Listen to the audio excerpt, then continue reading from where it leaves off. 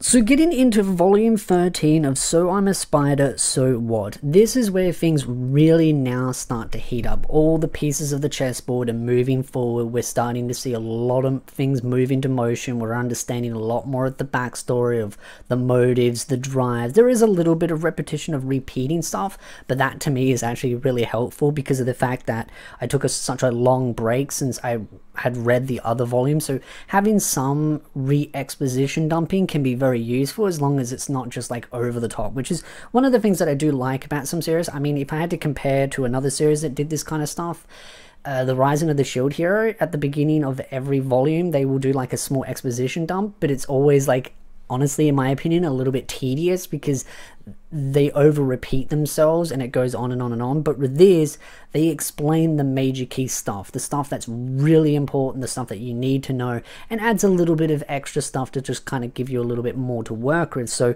it's one of those things that I really do like, is that re-explaining things in a way that doesn't feel too repetitious is very important, and that's what I do definitely like about So I'm a Spider, So What? Then you get into the whole legendary class monsters and then doing the power leveling stuff.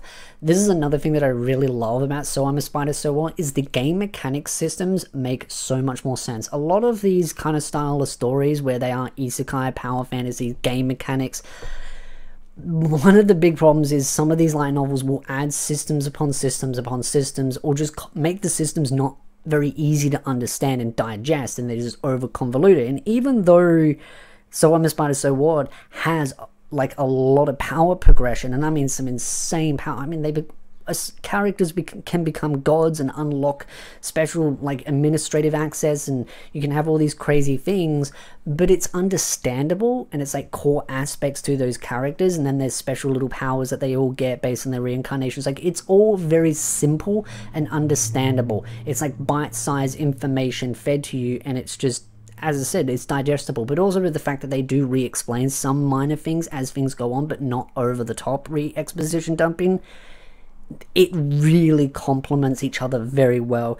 And that's the thing, it's the power scaling, and that's something that I wrote in my notes, because I think the power scaling in this series is done very well. Even though, yes, you're getting to well, they are like godlike powers, maybe not as good as these, but it's digestible, it's understandable, and it really functions quite well in a series like this. There are a couple of other light novel series out there that have these kinds of game mechanics type systems, but they layer too many systems on, and then they kind of forget about old systems and add new systems, and the whole point is just to kind of keep you like occupied of, ooh, what's the new system they're going to add, but then ignore about all the others that are kind of left into the dust. So how they've done this is perfect, especially with like the 7 deadly sins and those kinds of powers, and how they stay relevant. But they were like, you understood them at the start. They weren't as like the big grand things. You were kind of like, okay, these are interesting, these have got some major effects, and then as you go on you understand them more, and it layers them on and it keeps them relevant.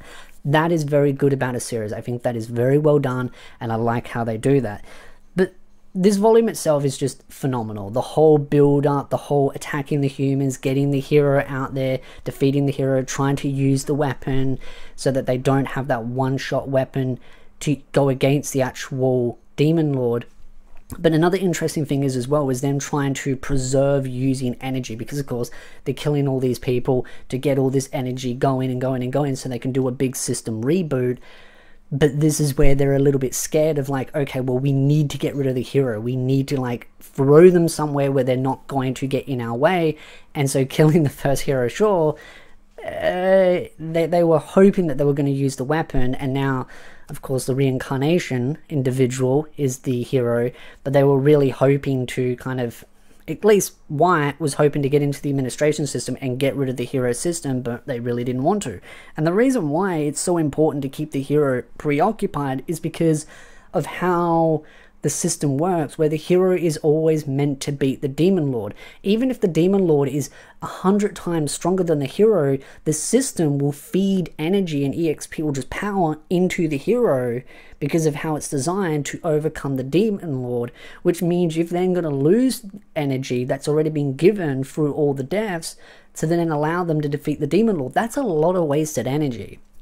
And that, honestly, when you think about it, the whole system in itself is extremely, extremely flawed, but that's clearly by design. Like, D has designed it in such a way that it's just flawed in its own nature, and that it's kind of like more of an entertainment, and they clearly are getting bored of it because nothing really interesting has happened.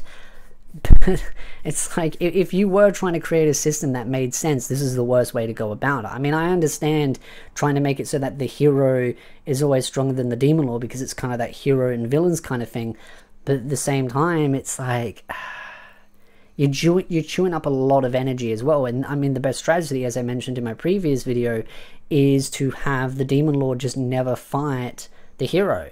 Just always use the demon lord to fight everyone but the hero, and they just become stronger, but then find someone else to do the fighting for the demon lord to defeat the hero. And I think that's the only way to go about it. It's a bit of a weird system, but yeah, it's the best way to go about it. Again, with the whole legendary class beasts and monsters and stuff, that also shows that some things can live for a really long time and accumulate EXP and energy, which then needs to feed into the endless cycle, and them destroying it and collecting all that energy and giving power levels so that their army is stronger, using that and building on weapons and all that kind of stuff. It's really cool. I really do enjoy it, especially a certain little vampire girl and her little backstory about how she persuaded all the boys. And it's kind of funny, like, they're all going through their teenagers again, and so Vampy is going through that puberty stage, and she's getting all stressed out. I wonder what that stress is. And then ended up making like a whole entire academy her little sort of plaything. Just the way White always grounds her is just the one thing that I really love. Like, I really find Vampy probably one of my favorite characters, along with White, and then of course the Demon Lord. And that's the thing, like, in the previous volumes, I just don't really care about the heroes. Like, sure, I understand why they're important. I've said that in a million videos. I understand the relevance and the importance of those characters. But at the same time, when you get to those parts, you just don't really care as much. Like, it's like, yeah, sure, you know, they need to be there to explain everything and their point of view and all that kind of stuff, but it's like, still don't care. One thing though I will say is the new hero and how White's trying to get his taboo up. That's really crafty. Like, that's a pretty good strategy. Like, White is really tactical with her sort of strategy, and especially with like, oh, I'll kill all these people, make him resurrect them, and then every time he resurrects them, he's going to get the taboo up. And so once he gets his taboo to the right level, to the max level, then he will find out about everything. And that's where it's going to be interesting. Like, is he going to change sides? Because that's a big revelation. I think it's a clever strategy. Like, if you can't beat the hero, then it's like you have to explain it to them. This is what's going on. But to be honest, I don't think he would listen. And this was something I kind of always felt was in the early stage of the light novel, and even the anime did a good job of this. This is the reason why a lot of people don't like the hero and his little gaggle of little harem and friends, is because they're so, like, sure of themselves. The fake virtuousness, like the whole, oh, we're going to defeat this and that, and they're so easy to brainwash into thinking things that just are completely blind. Like, they don't question certain things. Like, it's like they believe what they want to be true so that they can feel like they're doing the right thing. Like, they want to be the hero so badly that they'll warp their own reality. It's how I've always interpreted with the hero, because he's always the right word. I don't know if this is the right word. He comes off pretentious a little bit, because it just feels like any type of reality that you throw in them, even if the Demon Lord and White and all those and Sophia, all that sat there and said, this is how the system works, this is why we're doing things the way we are, we're trying to save the world and reboot it, yes, it's not pretty what we have to do, but this is for the greater good, he'd ignore it all, because he believes in this whole idea of, oh, there must be another way. And it's like, sometimes there isn't. Sometimes you have to make decisions that are not pleasant, and I don't think he would understand that unless reality is really shoved in his face. And I think that taboo skill is what needs to get maxed out so that he actually understands, yes, this is how it works. Because I don't think he'd believe them. I think he'd believe them in one part, but then deny the reality so that he can keep living in a delusion. That's at least how I've always interpreted him, and I think it's really well done, to be very clear, how they've created him as a character, because of his past life as well, and certain friend that's now a chick, and how they kind of make that whole virtuousness. I think it's really well done. I really take my hat off to it. And that's the thing, I I don't care so much about all the other characters, but I do like all the students and some of their backstories. Some of them, not so much, more so some are alright. And the sister that's not a reincarnation, she's just weird, obsessive, and creepy. Like, she's, yeah, 50 Shades of Weird, that's for sure. But it comes down to the final point of, and this was something I wrote down, being evil to be the hero. Like, that's kind of what White and the Demon Lord, and in a way Sophia is a little bit as well, but she's a little bit more a wild card as far as her personality goes. But with White, it's like, you got to be evil to do the greater good. Like, you've got to do all these horrible things to save the entire world and everyone else in it. And sure, what they're doing isn't pleasant, but is there another way? No, because Dee's designed it in such a way that it's a comical relief to herself. So it's like, that's the only way you're going to be able to fix the system.